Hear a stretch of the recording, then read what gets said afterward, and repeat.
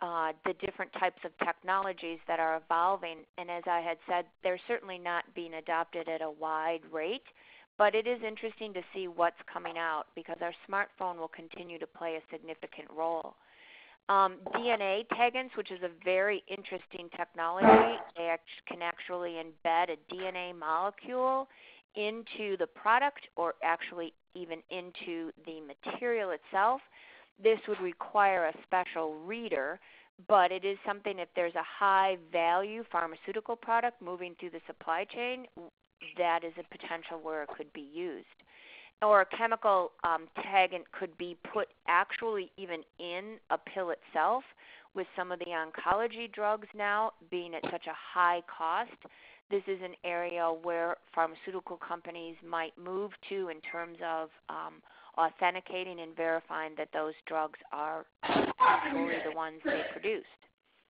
And certainly the conference has been muted.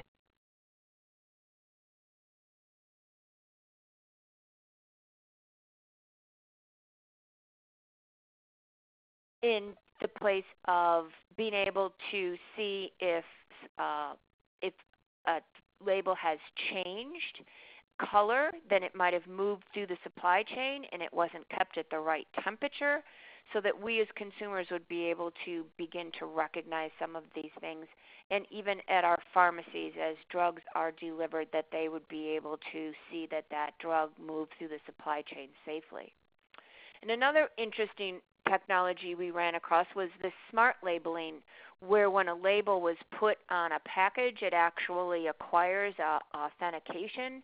If that label were to be removed and reapplied to another package, if something was being diverted in the marketplace, it would actually indicate that it has been tampered with. So there's so many different new technologies now that are occurring and developing because of this rampant problem of counterfeiting and diversion and fraud occurring. So it's certainly some new technologies that are emerging. And the whole Internet of Things, the industrial Internet of Things, is really demanding a greater level of tracking and data collecting. So sensors and indicators and optics and smart labeling are certainly growing. More accurate and readable vision systems are occurring. We did hear that a lot of the vision systems have some very sophisticated capabilities now, so that's an area where the adoption rate is growing. And 4 out of 5 pharmaceutical companies are already using vision systems just to verify that their coding and marking and labeling is all on the product correctly, where only half of the food companies are at that level of technology now, and that will continue to grow. And we really only heard a few companies who are really using any covert or smart technology, and the majority of those, like I had said earlier, were pharmaceutical companies. So while a lot of this technology is available on the market and available to manufacturers, it's not being adopted at any rate of speed, but it will continue to evolve as the supply chain continues to grow. And we heard that 1 of 3 participating companies talked about they're using temperature sensing technology now, and it's really at the pallet level as it moves through the supply chain to assure that product has moved through at the correct temperature. So if we really look ahead, what's ahead for the whole systems integration process of this is some of the end users we talked to suggested integrating vision and print systems into one unit and making smaller coding equipment so that it can be actually integrated into the machine, or making a robot more mobile that is able to authenticate and look at the printed codes and markings as they're going down the line. So some interesting innovation that they're looking for as well in their own manufacturing process. And if we look at the cloud, the usage of the cloud, there were some companies we talked to that were using the cloud. For the most part, there's still some skepticism in terms of the security that they will find in the cloud. So that's an area as data continues to increase and storage continues to increase and the supply chain continues to grow longer and more complex, the cloud will begin to be used more to be able to transfer that data more easily between the manufacturing, and as it moves out of the manufacturing into the retail market, into the distribution market, so that those codings and markings can be tracked. But what will be needed is going to be a centralized database. One of the questions we got during the presentation last week is, does this database exist now? And it does not exist now, but it exists within each company's supply chain.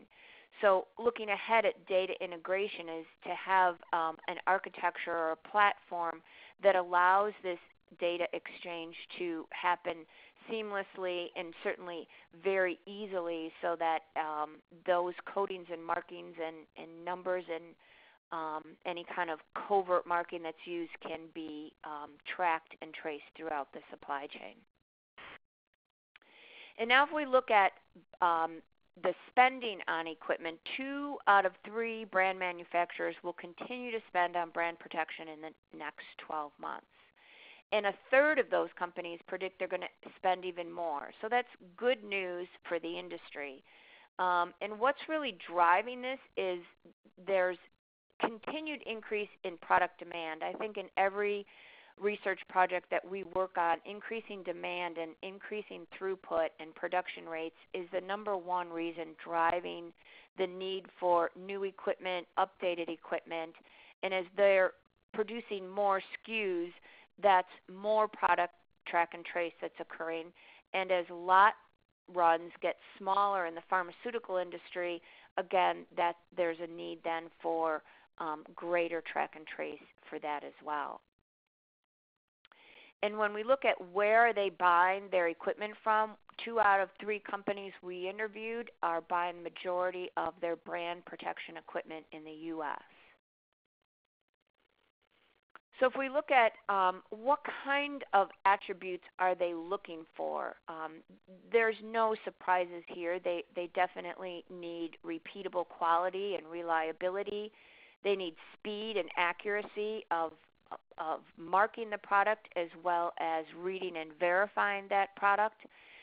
They need data exchange between systems, and print clarity is certainly a given in terms of being able to mark that product so that all through the supply chain it can be read clearly.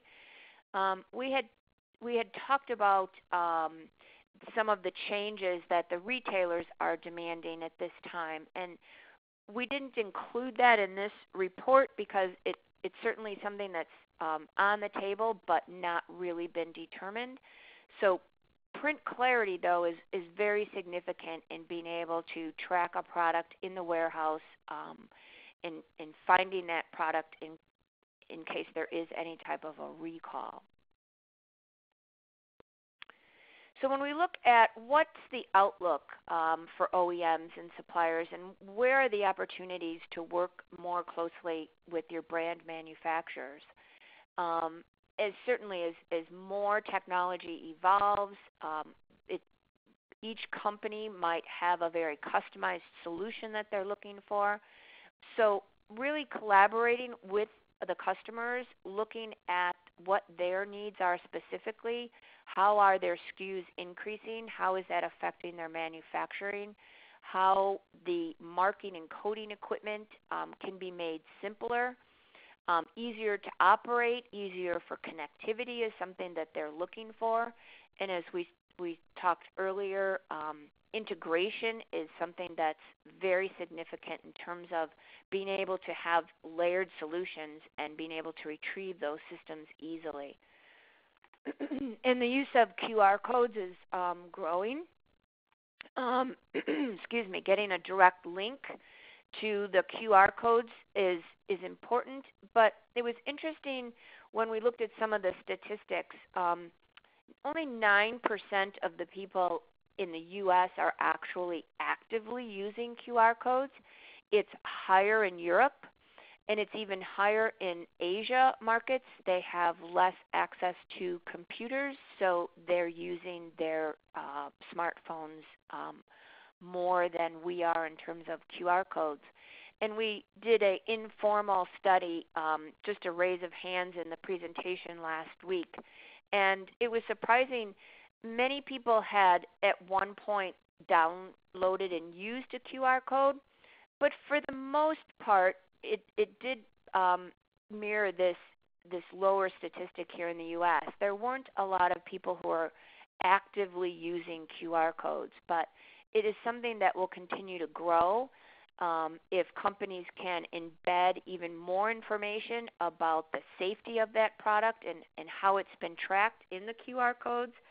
We as consumers would continue to use those. So anytime there's a new technology, it certainly does take a while for adoption to occur. And looking for data standardization, a methodology of how the data is collected, how it's documented, how serialization numbers are assigned, how they're maintained, how they're retrieved. The pharma industry is looking for that type of standardization so that we're using the same processes around the world, and that is certainly not available right now, but when we look towards moving to the future, something that we'll want to move to as a global economy. And I talked about an international database, being able to have this information globally. So if you've got product that you're manufacturing offshore and that product is being re-imported into the United States, that there's some way that we can authenticate either us as the consumers or the patients of these products or the pharmaceutical chain of supply through the pharmacies. They can authenticate products. So that is definitely a pretty large goal to look at, but certainly something that's going to be needed to close those gaps in the supply chain. And there will be, one of the industries to look at is the fish industry. I won't get into any of the details here, but fish is something that is not highly regulated at this point. We talked to quite a few fish distributors, and they're not really manufacturing, they're processing the fish. And listening to some of the problems that they're having and some of the solutions that they're looking at now to really track where fish is coming from and authenticating that it is actually the fish as it is labeled. And as I've said several times in our presentation, the rate at which social media is moving is very quickly. So if there's any type of bad press or a recall of any type, it can be very damaging to a brand.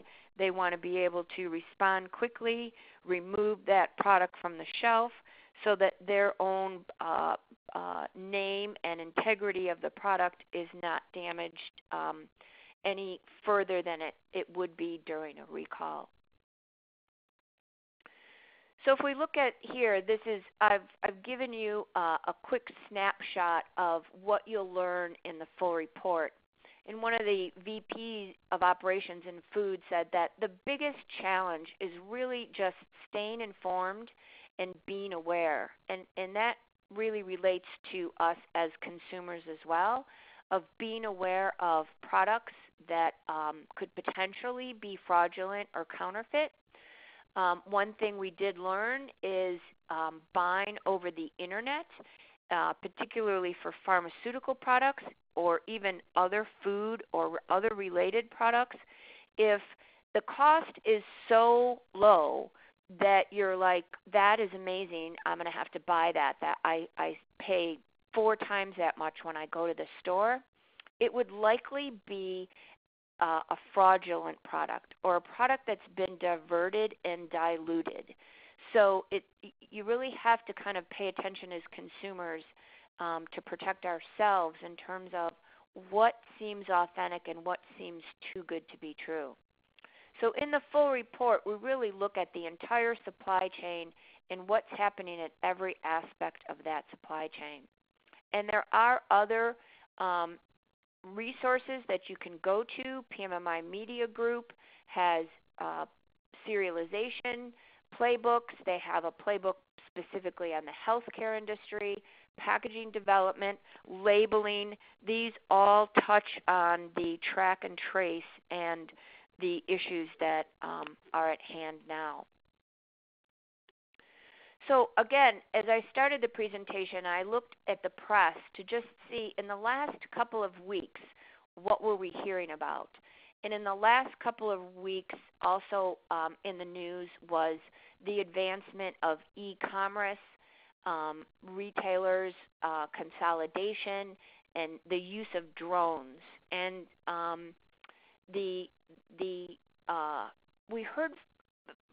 we did a little bit further research, and we looked at the port authorities, and they're reporting flat import, and they're changing and altering their supply chains to adjust to this as retailers shop more online. Container shipments, there was a study done that there's some significant industry consolidation going on with container shippers, and that could definitely affect the long-term supply chain as well, but they're feeling the effects of that as others are. And the use of drones, certainly the regulations that are going to take place, we don't even know yet. As we all hear in the news, this is something that's a growing technology. But Walmart has announced that they are testing drones in one of their distribution centers to inspect labels and inventory. And it's a process now that would take a month for a person to use a handheld scanner, and they can do it in certainly far less time. And that's an inventory that would be, or that's a technology that would be very disruptive technology in the distribution centers. And if we look at how fast online shopping is growing, Walmart is taking this on as well.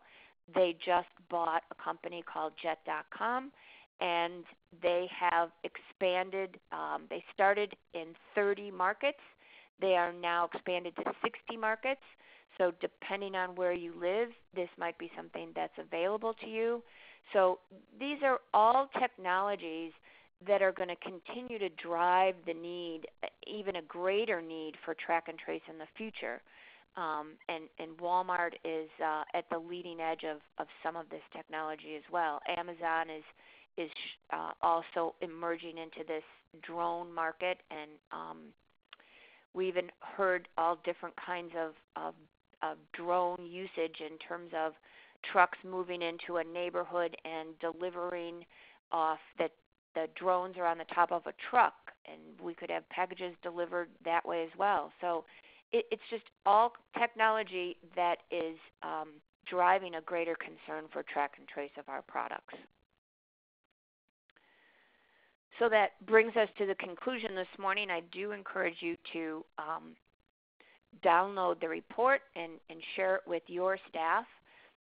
But I'll field some questions now at this time. And Paige, did you want to jump back in here, or should we just look at the questions here that are available? Yeah, well, thank you for your insight on the latest report on brand protection and product traceability. Very, very useful information, I'm sure, for everybody that has attended for us. So yes, I will open up the field for discussion or questions. I do have a couple that have come in throughout the presentation. First question here is blockchain technology used or planned to be used in track and trace applications? Very good question. It's something that it's an emerging concept, so we didn't really hear much about it. Unfortunately, I can't really get into the details of it, so that would be something that we would certainly want to look at as we update this report. Okay, wonderful. Okay. I do have a second question here, and it's asks, who decides on investments in track and trace? Is it packaging, operations, logistics, IT? Could you kind of explain who decides on the investment side in track and trace? Certainly, and right now it's a team approach, but we do hear more companies are actually creating positions for safety inspection, supply chain managers. It's a growing field. So your larger companies are certainly adding on departments and people to manage this. Your smaller companies, in most instances, are still relying on their suppliers to help them make these decisions. They don't often have the specialty in-house. So it's a collaborative decision, as we had seen as one of the opportunities to engage further with your brand manufacturers, is really to collaborate with them, because this is something that is still evolving at the brand manufacturing level of who takes responsibility for this and who actually monitors all the data, and what departments are evolving is also occurring. So it's a very good question, because it's something that it will help you to look at in an area where you can engage with your brand manufacturers more thoroughly. Thank you, Donna. I don't see any other questions. Feel free, before I end the webinar, to jump in and type in the chat box down in the lower left if you just set up a question, or maybe I missed you or something to that extent. But on behalf of PMMI, I do want to thank you for participating in today's webinar. Just as a final note, you will receive an email to complete an evaluation on today's webinar. I ask that you complete it as soon as possible and let us know how we can improve our webinars in the future. Again, I do want to apologize for the technical difficulties there. I try to get it up and running as soon as possible. So again, my apologies on that end. But I don't think we have any other questions. So I hope everybody has a wonderful day, and we'll see you at the next webinar. Thank you. Bye.